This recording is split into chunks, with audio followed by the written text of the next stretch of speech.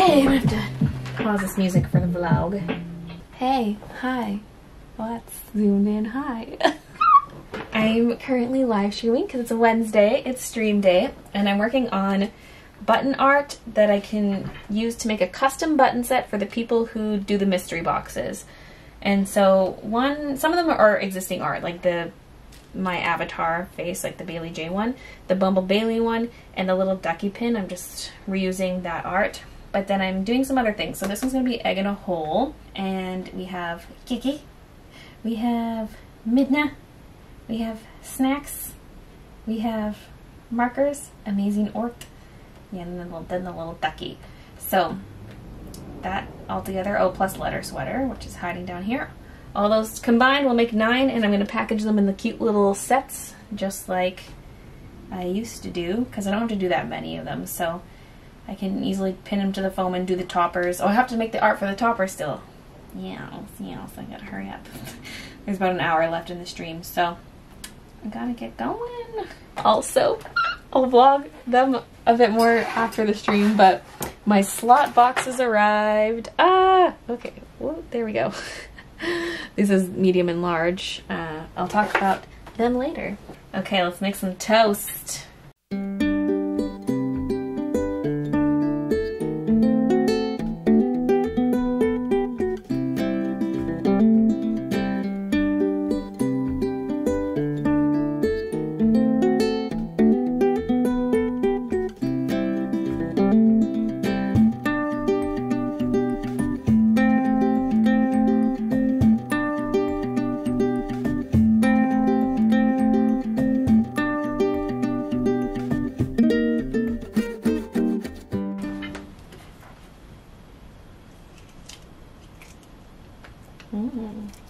Got a treasure.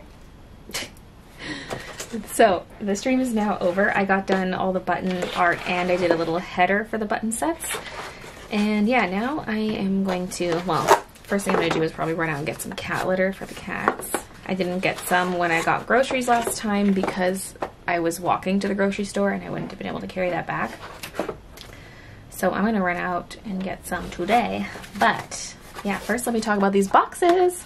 So yeah, they're called slot boxes. They're made, well, I don't know if they're made in Canada, but they're sold by a Canadian company, Slotbox, and they're designed for Canadian mail because they're skinny enough that they can be classified as letter mail.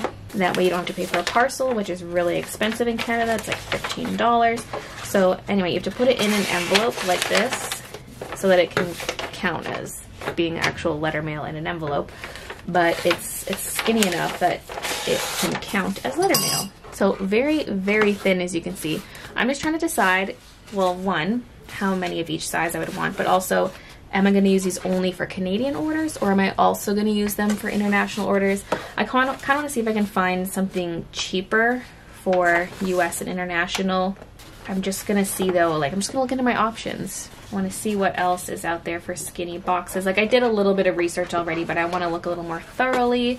This one is a good size to hold larger items and just more items, because my fear with this one is that it's a little bit too small for things that are 4x6, because the outer dimensions are 6 inches, so the inner dimensions are less than that.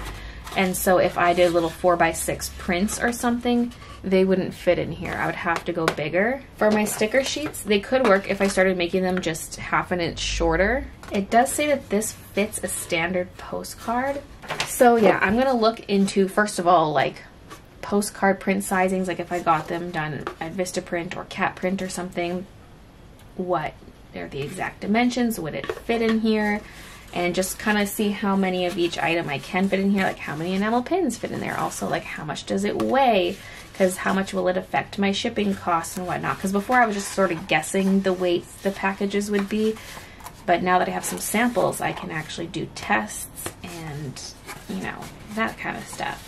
The downside about the big one is that in the middle it's not the strongest. Like, it's still a pretty strong box, but because it's so wide, the middle does push in a bit, and so it's not as protective as it could be. This size is great though. It's small enough that the middle doesn't sag. I'm gonna fold up this small one too. Let's see what this puppy looks like. This one's too small for US and international, but I could use it for Canadian orders if someone orders like 1 or 2 pins. It might even fit 3. Like this might be the size I order the most of. Most of my orders aren't Canadian, but if I only use the slot boxes for Canadian orders, this would be the size I would want. Gotta pre-fold your edges. So that's the thing with these is they have to be assembled. I'll get faster over time, but like it takes time to do this compared to a bubble mailer that's just ready to go.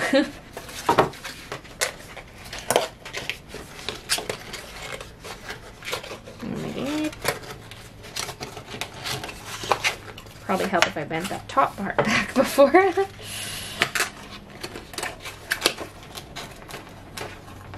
Pops in like that.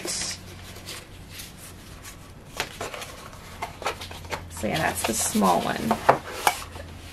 It's popping open. I mean, it would be taped shut.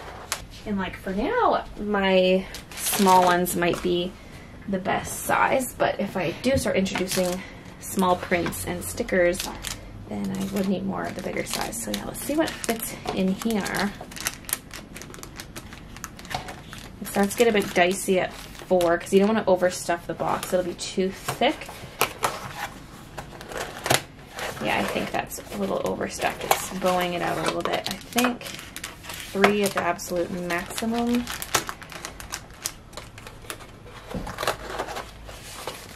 Yeah, I could do up to 3 enamel pins, and most people get 3 or less, so for the majority of my Canadian orders I could use this and then stick it in a little envelope. I need to order some of the smaller envelopes. I ordered a bunch of the big 9x12s. I don't know why I ordered them that big. This might fit into a skinnier envelope. I'm not sure, maybe I did need the big ones. There are so many things to consider, but yeah, 3 pins easily fit in this one. It's actually crazy how perfect the width is. Look at that. And this one could fit a lot. I think the only reason I would need the large one is if there's some kind of paper item that's too big for this.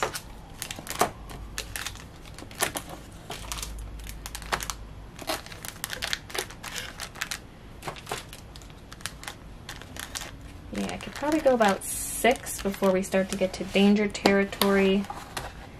You don't want it to bow outwards. At least that's actually already bowing a little bit. If it was for Canada Post. International, doesn't matter if it's bowing a bit, but you also don't want them to just get crushed against each other. New. Can even do it this way. Yeah, that works about the same, because if they nest into each other, you get about 5. So, you know, there are some cases where I might need the largest one, but I think definitely these 2 would be the most common size. I'm going to look into it a little more though. I'm going to do more research on other boxes I can get that are fairly small, because what's nice about a small box like this is it weighs almost nothing, and so it can help keep shipping costs down. So yeah, I could look into getting bigger ones for international orders, but if it's too big, the product's just going to bounce around unless I stuff it with a bunch of tissue paper, and it'll just be heavier, so more expensive. So we'll see. I'll weigh the pros and cons of whatever I can find and make a choice. Okay, I got the cat litter. That was heavy. Each of these is 18 kilograms. I just did the conversion. 36 kilograms is 80 pounds. That is a lot. Also, my new AC unit came in. Woo! Well, that one's gonna go in here. And sometimes in here, if I'm having a long packaging day, I can wheel it in here. Okay, I think my research is done. I was drawing boxes on here. I probably should have aligned them all in one corner, but I purposely did not want to do that, although I started drawing more boxes than I thought, and then I realized it was stupid. This is all my research stuff. These are all Canadian companies or companies that have a Canadian warehouse. So these are all the slot box sizes. I'm sorry, this paper is dirty. This was, I think, from my pencil drawing I did as my scrap. Anyway, I was drawing boxes here. There's this place which is local, which is great because I could probably just go pick up the boxes, but the only small one I could find is this big purple line. It's a pretty big box. I don't think I'm really gonna need that, but it is only 1 inch high, which is nice. It'd be a little taller than these guys, but yeah, I'm not gonna go with that. Then there's Global Industrial, which is this orange one. It's a 6x6 by 1, or sorry, 6x5 by 1. That was the most promising because it's only a little bit bigger than this guy. It's pretty much the same width. Well, these are the interior dimensions of the box. So exterior dimensions would be a little bigger and 1 inch deep. So, you know, just a little more hefty than this guy. And it was a pretty good price, but for 1,000 boxes, that would have been $630. But they wanted $324 in shipping. I was like, no. That just makes it totally unaffordable, so no. Then there's the packaging company, which is this green one here. Wait, did I even do a shipping estimate? Oh no, I didn't, because this is a 6x6 by 2. It's 2 inches deep, so that's pretty deep. It's deeper than I wanted, but you know, it's just an option because they're pretty inexpensive, only 44 cents each. But then Uline has the same 6x6 size. I didn't draw a pink box because the green box is the same size. They have 6x6 by 1, well 1.25, so it's flatter, which I like. And if you order 1,000, it's pretty much the same price. It's 45 cents each versus the 44. And then I also calculated what it would be with taxes and shipping. It would work out to about 55 cents Canadian per box. And that's a lot cheaper than these other guys because the closest size would be this medium one. Again, those are interior dimensions, would be just a touch wider, but it's got an extra inch here. And then a little deeper as well, so it can hold more items. And so I think I'm gonna go with the Uline ones. I'm still gonna get some slot boxes just for Canadian orders, but in comparison they're a lot more expensive, especially since I won't be ordering in bulk for these because I don't get that many Canadian orders. I'm unsure of how many to get. I might just do like 70 small, 70 medium, I don't know. Actually, I don't even need 70 medium really. I mean, once I start selling other product types, yes. But just for the pins, considering I can comfortably fit 3 in here without it bulging, that's what I would mostly need for now. So that's what I came up with. I thought this might be useful if any of you are Canadian and you're planning on shipping things similar to this. I don't know. The rest of you probably found it boring. Or maybe you didn't. I don't know. I just get very excited about these boxes. Also, I realized this is 6.3 inches long. This sticker sheet, it's not 6. I print them off at 6.3 so that once I trim them down, they're closer to 6. But they must print slightly bigger than that because even when I cut the sides off, it's still 6.3. So I might just scale these down a little bit in the future so they can fit in the boxes better. And then I was looking at the postcard prints on Cat Print. They have a couple sizes, but there's the one size that does perfectly fit this box. So Slotbox was correct about that. And I was pricing out a whole bunch of prints, small ones, because I don't know if I'm ever going to do 8.5 by 11s shipping from home. I think that's something people could just get from Redbubble, even though they don't do the hollow film. But yeah, if I want the hollow postcards, this was sort of the price, like in US dollars on this side, Canadian on this side. That's for 50, and then per card, if I wanted 100 per card, if I got 200 per card, you know. Then I checked what if it's not hollow, what if it's just extra heavy gloss, that would be the pricing. And then if I did the linen, that would be the price. Because I don't know if I'll ever do gloss. I feel like I'm going to do hollow prints and maybe the occasional linen one. Although I want to see what the linen feels like. Is it cloth-like, like rag?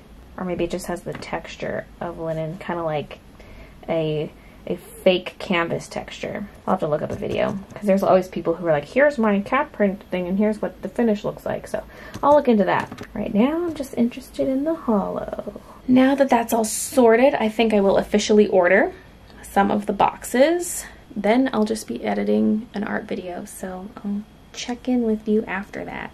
Oh my, Uline says I qualify for a free item. There are things like t-shirts, toques, measuring tapes, little desktop fans, mugs, a dog coat, a dog bowl, NFL casserole caddy, flashlights, a handgun case. Okay, well I don't need that. A reflective belt. What I'm eyeing up here is a little event chair. It's just a little folding camping chair, but it looks like one with short legs so that your legs can just be forward on the ground. I'm going to pick that one. I want that chair. Free, select. Ooh, is that going to affect my shipping cost? Nope. Good. Yeah. Submit order. That should be here tomorrow. It says ships today, delivers tomorrow. Wow. All right. Submit order. And then I'll get the slot boxes and I need to order more of the paper for my printer. I I'm gonna check Canada Post because I think they give it to you for free. So I'm gonna get more of that label paper. Kate, if you are watching this, I just cannot fathom your level of stupidity. I went to access my emails and I noticed I had these order confirmations from Vistaprint, and I'm like, what, that's weird. I didn't just order more stuff from them. I got a delivery, but that's about it. So I went and looked at it, and someone had ordered copies of my business card, because when you upload to Vistaprint, the files are there. And they stole my art from it and made their own business cards with their website link on it, which I can see. And I see their full shipping address. I mean, they shipped it to Baylee, Brazo, but then it was their address. So I know your full address. I know where you live. So they ordered copies of my business card and their edited version with their website on it. Somehow it came out to being free. I don't know how they did that. I still double checked all my credit cards and like PayPal and stuff to make sure nothing was charged to me. Nothing was. But because I canceled this before it went to print, I received store credit. So I now have over $100 in store credit. So yay. Thank you, Kate. Free money for me? Possibly. Like, I don't really know what's going on with that. I also made sure to like delete my payment information from Vistaprint. I changed the email associated with it, changed the password, I changed up everything. But like, what? Sorry, I got distracted. I just noticed. Someone just linked me to the thief's Instagram account. This person is so stupid. I think they know who I am. If you're watching this, you're stupid. I'm sorry, you're stupid. Because they emailed me. I noticed I had a couple emails from them. One saying, can you mail me some of your business cards? And I was like, what?